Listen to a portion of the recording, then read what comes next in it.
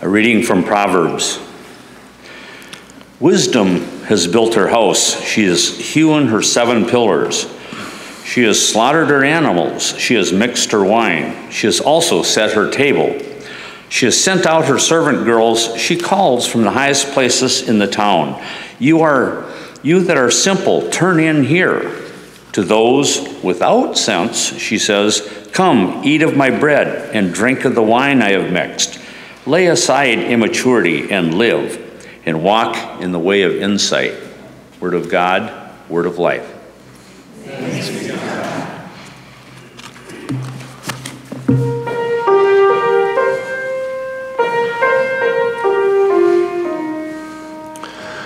Those who seek the Lord lack nothing that is good. Those who seek the Lord lack nothing that is good.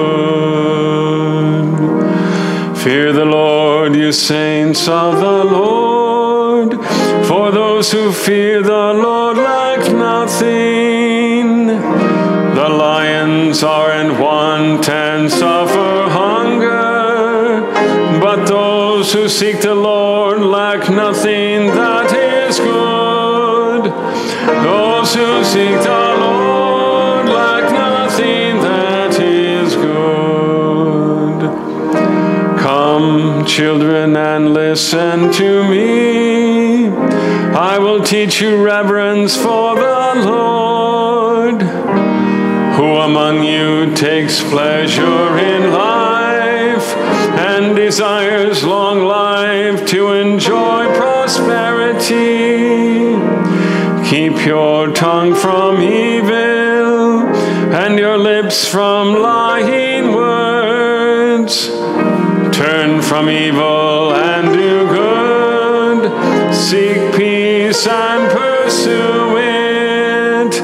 Those who seek the Lord lack nothing that is good.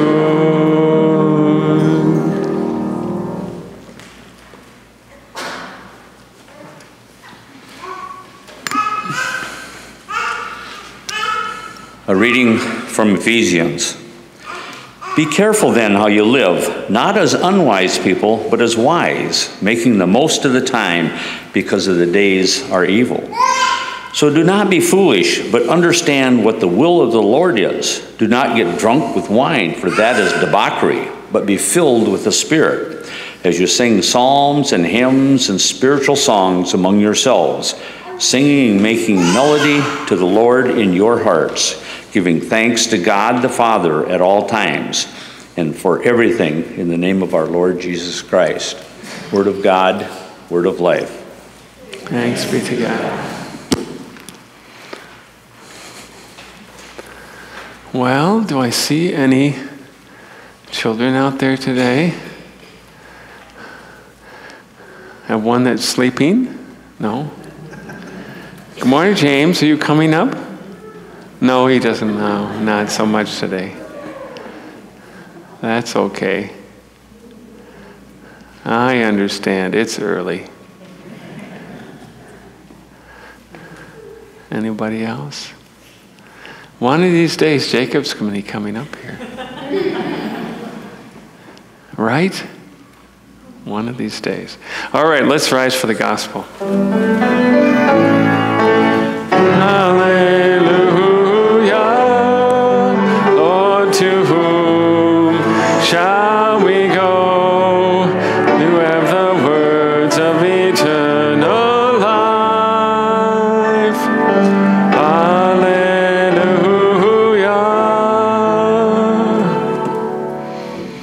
The Holy Gospel according to St. John. Glory to you, O Lord. Jesus said, I am the living bread that came down from heaven. Whoever eats of this bread will live forever. And the bread that I will give for the life of the world is my flesh. The Jews then disputed amongst themselves, saying, how can this man give us his flesh to eat? So Jesus said to them, very truly I tell you, unless you eat the flesh of the Son of Man and drink his blood, you have no life in you. Those who eat my flesh and drink my blood have eternal life, and I will raise them up on the last day. For my flesh is true food, and my blood is true drink. Those who eat my flesh and drink my blood abide in me, and I in them. Just as the living Father sent me, and I live because of the Father, so whoever eats me will live because of me. This is the bread that came down from heaven, not like that which your ancestors ate and they died, but the one who eats this bread will live forever. The gospel of our Lord. Praise to you, O Christ.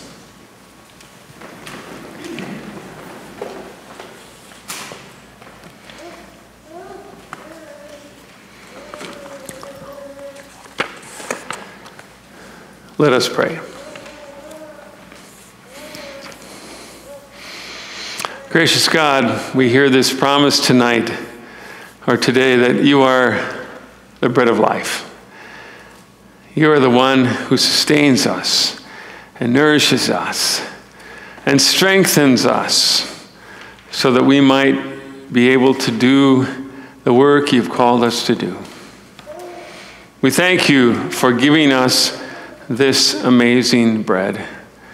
And we pray that today your word would indeed fill us and satisfy us and strengthen us to do those things you have called us to do. In Christ's name, amen. Dearly beloved of God, if you've been in worship the last month, you know that we have been reading the 6th chapter of John's Gospel, where Jesus pronounces himself as the bread of life. The bread of life, the food that we cannot be without. And all of John's 6th chapter, all 71 verses of this chapter, unpack what this means for us, this bread of life. So we've been chewing on this for a while now. Knowing that, I'm starting with a different tack today. We're going to look at the Proverbs reading first, where we hear of a woman named Wisdom who has opened a restaurant. Here again, these words, my paraphrase. Wisdom has built her house. She has slaughtered her animals and mixed her wine. She has set her table. She has sent out her servants to call abroad. Open for business. Wisdom's diner is now open for business. And now hear what she is serving. You that are simple, turn in here. You that are simple, and that word we might translate immature or naive. Come, says Wisdom, come eat of my bread and drink of my wine. Lay aside immaturity and live and walk in the way of insight. You can hear in this passage that Wisdom is calling out to those in the marketplace who may be tempted to eat elsewhere. She is calling out to those who might be tempted to eat what we might call junk food, spiritually speaking. She is calling to us who might sometimes naively think that just because we are eating, we are being nourished. There's a term these days for locales in our country where there is a lack of nourishing food. They are called food deserts. Are you familiar with such a term? Food deserts. They are typically urban neighborhoods in our cities where there used to be a grocery store, but that store has left and nothing substantial has replaced it. Or it may be a small, abandoned rural hamlet that used to have its own store but no longer does. And so now, if anything has replaced it, it is a convenience store in this locale where they sell few things that have any nourishment, but rather lots of candy and snacks and sugary drinks and things that simply don't nourish us. These places are called food deserts. And the people that live in these places are usually very unhealthy and, ironically, often obese, because the calories they consume do not nourish them. They satisfy them briefly, and then they simply turn to fat. It's not that there is no food in these places, it's that there is no nourishing food. I bring this up because I believe that when it comes to wisdom, our country these days is in a food desert. When it comes to wisdom, our country is a food desert. It's not that no one is teaching or no one is speaking. It's rather that what is being taught is not nourishing. Think about it. On television, what are the most popular shows these days? Crime shows and reality TV. Now I ask you, is that nourishing or is that junk food? Think about the endless news stations that there are now on the television, offering many opinions and little wisdom. Is that nourishing or is that junk food? We have a plethora of teaching going on all around us, more than ever before, with all the available media we now have. And yet we are like the urban neighborhood or the abandoned rural hamlet where there once was nourishing food, but now all we are left with is a convenience store that sells snacks and candy. And so wisdom calls out. This divine woman calls out, "Come and eat of my bread and drink of my wine. Lay aside your naivete and your simplicity and your immaturity and walk in the way of insight." And if you know anything about real good food, you know that one of its characteristics is it takes time in every regard. It takes time. I was blessed to have a mom growing up who loved to cook. In fact, she still does love to cook. Every Sunday in our house, we always had roast beef or roast pork or roast chicken and gravy and mashed potatoes and vegetables and pie for dessert. Every Sunday. Now, did my mom whip that up in 30 minutes after church? I don't think so. Frankly, I don't know when she did it. I mean, there were 6 kids in the family. When did she do that? I have a hunch that she was scrubbing those vegetables and peeling those potatoes the evening before when we were long in bed. I know the roast was always in the oven when we went to church in the morning. It is like that with wisdom. One does not gain wisdom by spending a few minutes a day on Facebook or reading a few tweets or Googling the latest trends. Wisdom is slow food.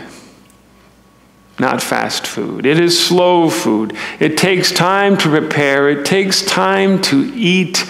It takes time to digest.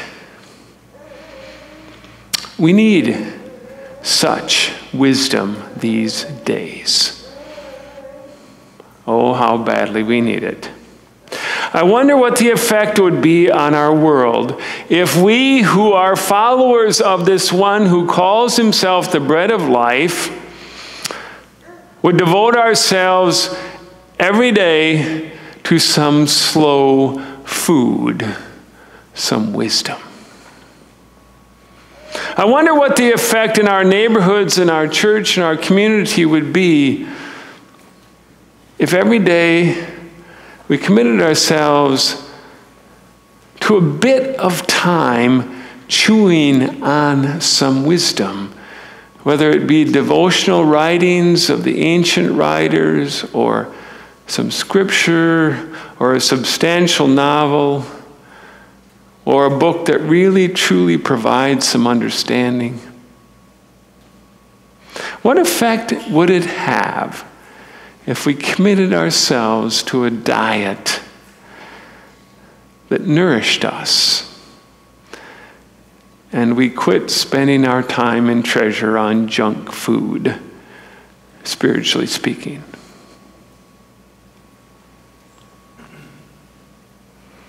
This is, of course, what Jesus is commending in the 6th chapter of John when he calls himself the bread of life. He is urging us to seek the food that truly nourishes us. For he knows that there are many options out there for that which we might choose to feed on. It was that way in his day. It is certainly that way in our day. I remember just a few weeks ago, I was up in St. Paul at Luther Seminary for a few days taking a class. And one afternoon, I decided I needed a little break, so I walked downtown St. Anthony Park, the village where the seminary is located, walked into a coffee shop, and lo and behold, it was a lot more than a coffee shop. In addition to a fine selection of teas and coffees, they also had shelves of books and products and food and supplements to enhance your spirituality or your healing. You could spend time in the back of this establishment in some rooms in meditation, mindfulness, take a yoga class. There were flyers up on the walls that advertised neighborhood spiritual teachers and gurus. Indeed, there were all sorts of offerings for spiritually hungry souls. There are a plethora of people calling out, "Come, drink of my wine and eat of that which I have prepared." And yet Jesus urges us to remember that some food nourishes us and some food does not. And so Jesus says, remember, I am the bread of life. I offer the bread that truly nourishes you. Come to me, all you who are hungry, and I will give you bread. Martin Luther had a saying that at one time I laughed at. He's reported to have said, "I have so much to do today that I need to spend the first several hours in prayer." I have so much to do today, I must first spend the first several hours in prayer. I used to laugh at that, thinking that it was absurd. But over the years, I have grasped the wisdom of that thinking. I believe that what Luther was saying was, before I can begin the exhausting work before me, I need to have a nourishing meal. And the food that I need takes time to digest.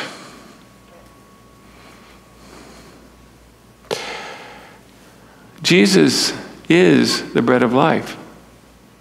Jesus is the food that nourishes. Jesus is the source of life, and when we eat from his hand and partake of his word and sacrament, when we have a diet of this bread, then we gain life. Then we are nourished. It is simple as that. Perhaps you didn't realize it when you came in here today, but this is a feeding station for hungry souls. And really good food is served here. And the good news is it is abundant. And it comes to you without cost from the gracious hand of God. So I invite you, come, be filled, be fed, be nourished, be strengthened for the work that God has called you to do.